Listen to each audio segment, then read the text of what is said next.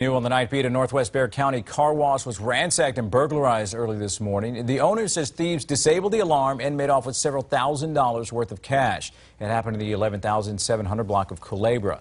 Cameras inside caught the suspects in action. As our crime beat reporter Bill Barajas explains, the car wash owners are hoping the video will be enough to put them behind. It's as if it was turned upside down. Employees of Pirates Cove Car Wash knew something was wrong the minute they walked in. The biggest hassle is, we come in this morning and we had to get the computer networks back up and try to get the business back up and running. They made a colossal mess. Security cameras both inside and out helped give owner Kevin Chandler a look at exactly what happened. They disable the alarm. They start working on the safes. It took them a while. They were in there for a good 20 or 30 minutes.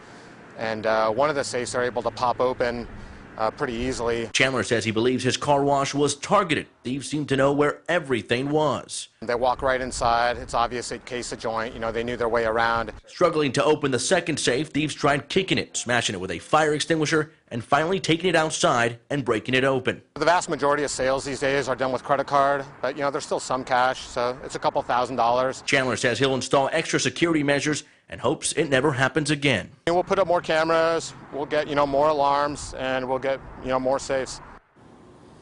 And the Bexar County Sheriff's Office is investigating the case. We're told they stopped by earlier and fingerprinted the car wash. If you have any information, you're asked to call investigators there at the Bexar County Sheriff's Office. Live in downtown, Bill Barajas, KSAT 12 News.